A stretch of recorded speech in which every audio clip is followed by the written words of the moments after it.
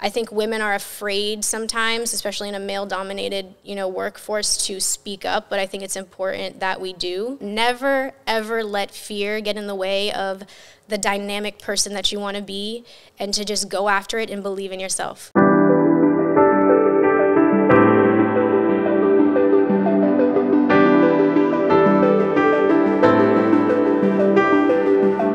Hey, what's up, everybody? This is Paul Tully.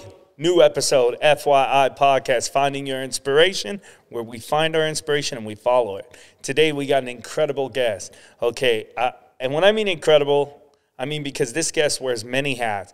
U.S. veteran, model, actress, humanist.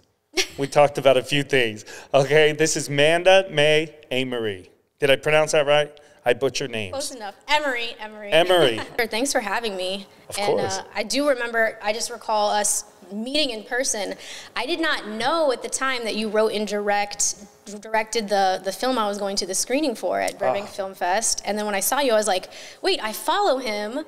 Wow, this is amazing. And then, so we met, and I just remember when I followed you, I was watching your stories, and I'm like, again, I didn't know you, but it was always something inspirational, something that's like, just trying to make the world better, share positive things, and I was just like, oh, I really like this guy, like he's awesome. So, just meeting in person was really cool, and then obviously now we're able to actually have more of a conversation. Tell us a little bit about yourself. You're from Hawaii? I am from Hawaii. All right. What was it like growing up over there? Total paradise. I just felt really a lot of gratitude for growing up there and just being in a place with such sacred land and people and community. Let's talk about inspiration in the sense of you're a veteran. So you leave Hawaii. When did you become U.S. Coast Guard? I joined in 2009. Wow. Yeah, and I served for 6 years. So wow. I learned a lot, experienced a lot. I was a photojournalist, so it was really cool to feel like I could serve my country and be kind of in like a humanitarian-based service, which is the thing that's different about the Coast Guard, and then also be creative at the same time. So, I really loved it, and I learned a lot.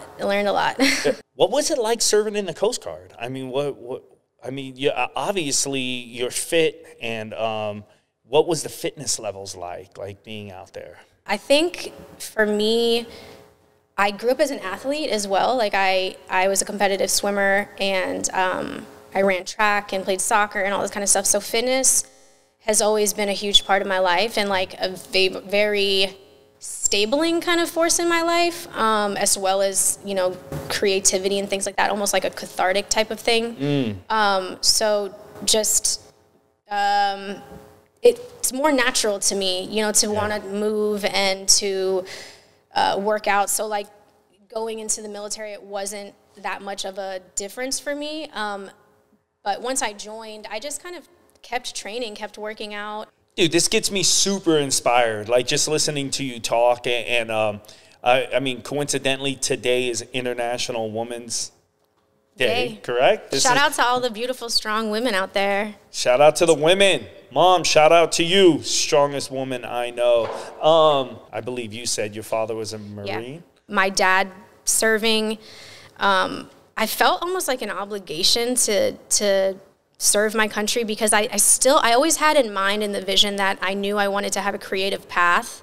And so even when I was in service, I had a creative field that I was in that I chose to be in, but I always had that vision long term, and I almost felt like it can seem a little egoic sometimes, like pursuing acting and wanting to kind of be in the front of the camera, and if you're getting called for that, and in some weird way I felt like I really wanted to give back and as much as I could before I like did something that seemed a little bit more like putting myself, first, which I don't know if that's like maybe just comes from like a, trauma type of issue, you know what I mean? But what kind of obstacles have you had to overcome as far as being a woman and being being in the military? And what was it like? Did you have support? Were there obstacles? Did you have to any specific things you had to kind of over excel in, or? I think in anything that you have a majority male, you're gonna have some misogynistic things come up. You're gonna, you know, they kind of hear like locker room talk and things like that. I definitely did experience some of that. I think growing up with a father that was a Marine kind of, I had a toughness to me because of that. I wasn't afraid to speak up, basically, is what I'm saying. So if I felt like someone was being inappropriate, I would say something. I think women are afraid sometimes, especially in a male-dominated, you know, workforce, to speak up. But I think it's important that we do, and we use our voice, and it matters, and it's exposed. You know, when you expose something, it's like, oh wow, okay, I'm aware of this, and maybe this is inappropriate. I shouldn't be talking like this, or, you know, there's a lot of other scenarios involved with that. But yeah. Do you think that things are changing for the better? I think the movement of just speaking out and talking about situations and shedding light, I think that inherently can change things, because it's acknowledging that this is going on, and then there has to be some type of accountability for that. So I'm a very positive person, you know. I do believe I have hope and faith in humanity and people, and as much as there's craziness going on, I think that we can change for the better, and I think we're on the way to that. Yeah. Let's talk about a little more current, man. Fitness motivation. Fitness is truly a lifestyle. Like it has to really be just kind of like a habit that is just, it's like brushing your teeth, you know, like, and it's such a mental health thing for me personally, but that part, it's incredibly necessary for me. But to touch on that, the food is, it's difficult as well. That I have a hard time with that too. I think we all do. I love that you just mentioned the mental health part. Obviously I just went through, you know, for me, a tragedy with losing my dog, and rest in peace, Lady Liberty. Yeah, Lady Liberty. We love you, Lady Liberty. You, baby girl. We love you, Stella, my girl. Shout out to Stella. They're both playing and watching us. I never knew how difficult it would be, but I was like struggling like really hard, right? So this was just 2 weeks ago, and like the whole week following it, I was just like, didn't work out. Ate really bad, like comfort food, and then it hit me one day, well, for me, I'll be honest, and I don't know if I'm crazy. Maybe I'm crazy and schizophrenic. I don't know, but like, I'll be honest. Lady talked to me. Absolutely. You know, and she was like, "Let's go. Like, absolutely. I'm good. I'm here with you still." Absolutely. And I just thought of it that day and was like, dude, should train with me. And the mental health aspect, I was depressed. I was like really just like crying and feeling like, man, dude, like especially the little things, like when I get out of the shower, she would always be waiting on the, you know, on the carpet, like, you know, where you get out. So I still go to get out and I wait. I don't want to step on her. And it's like, you know, so those things would like hit me waking up in the morning and she's not next to me. So then it hit me like, dude, go to the gym. You're not going to feel any better. Yeah. Nothing's going to get better by eating like crap, by not working out. I literally went, the depression's not going to get better if you go to the gym.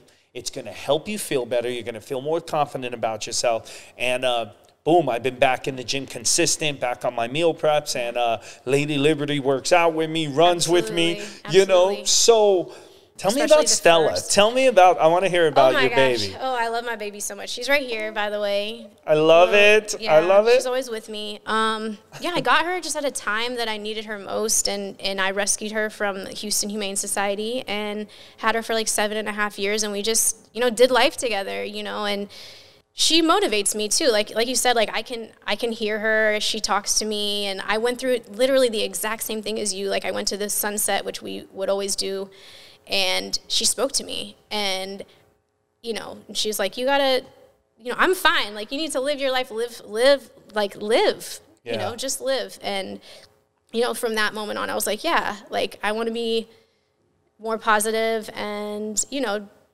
honor her, you know, Yeah. you honor the life that you have. You know, people pass over and they're not gone. Energy is neither created or destroyed. It just transfers form. And like when you feel their presence, and it's like, it's a motivating factor. So Yeah. I can completely resonate, and I totally get it with that.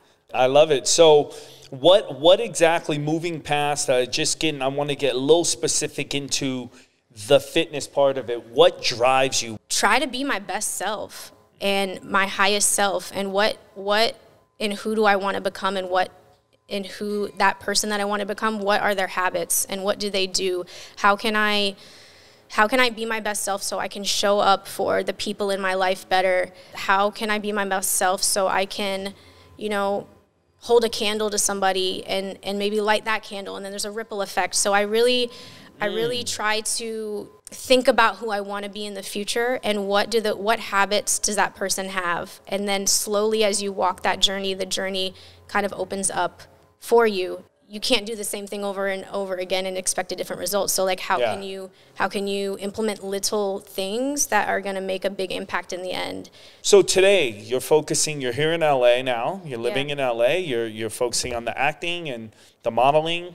Something that I had to really kind of realize in my own journey, especially because I joined the Coast Guard first and had like 6 years of that. I felt like I was behind when I started like my acting career. And so I was always like, oh my gosh, like, yeah, I'm at this level, but someone else that maybe went straight to LA, you know, they've got 6 years on me and blah, blah, blah. And I realized, like, don't worry about anyone else. Don't worry about anyone else. Focus on you.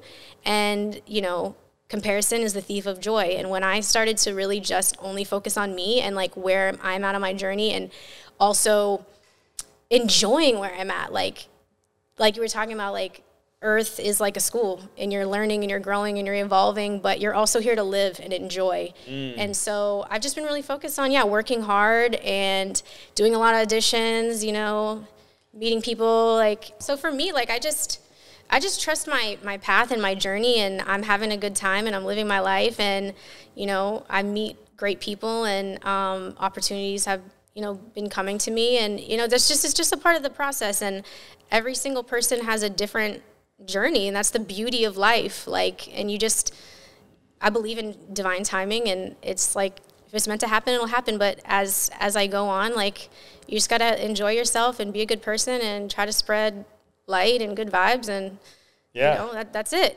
No, absolutely. That's what it's all about, right? I notice, like, it's like, what are we doing if we're not enjoying the path that we're taking? I mean, not every day's perfect, but, you know, there's no destination, especially, I feel like, in the business of acting or filmmaking. It's like, you know, that's why I love that saying, comparison is the thief of joy. Yeah. That's great. I'm going to be using that like all the time. Just do your focus journey. On you. Yeah, focus on you. Do your thing, and, you know, it's like, it's a co-creation, right, with God and the universe or whatever higher power you believe. Like, you know, when you're called or you feel a purpose and to do something, it wouldn't be put in your heart if it wasn't meant to happen. But you have to also co-create with the universe and take the action to do that. So, you know, stuff like what we're doing here, and you know, writing,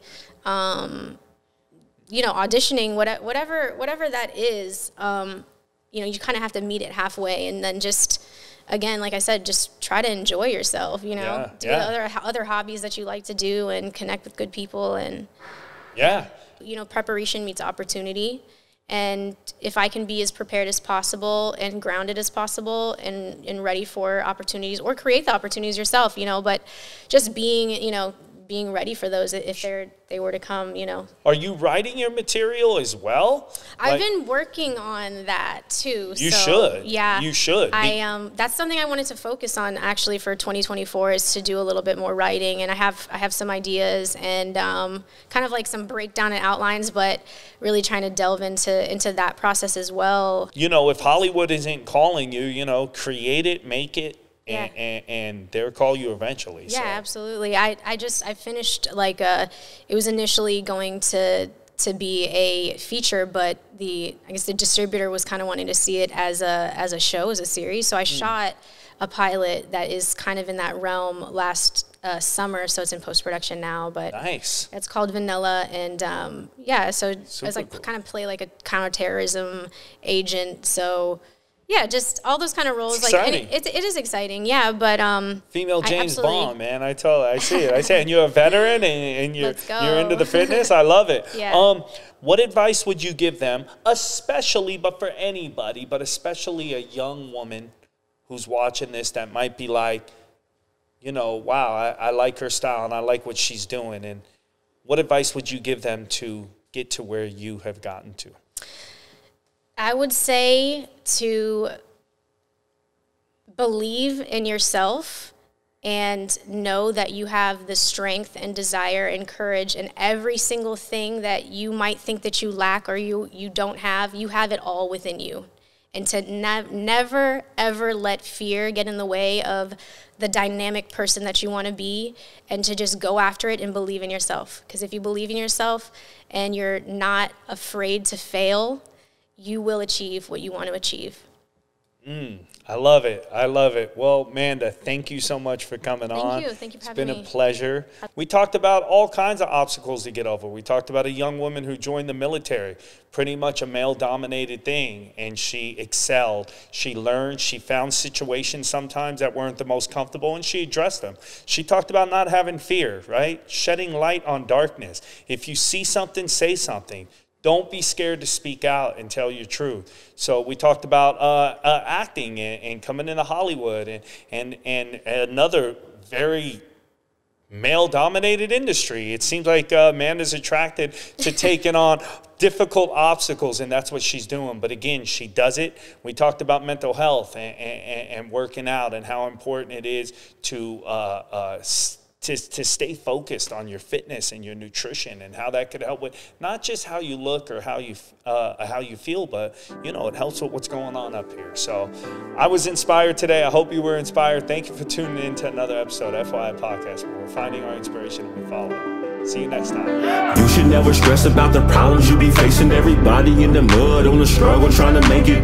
Look into the mirror and you see the motivation. Then you step into the world and you find your inspiration. I'm finding inspiration, and once I get a hold of it, I'll never get complacent. Look into the mirror and you see the motivation. Then you step into the world and you find your inspiration.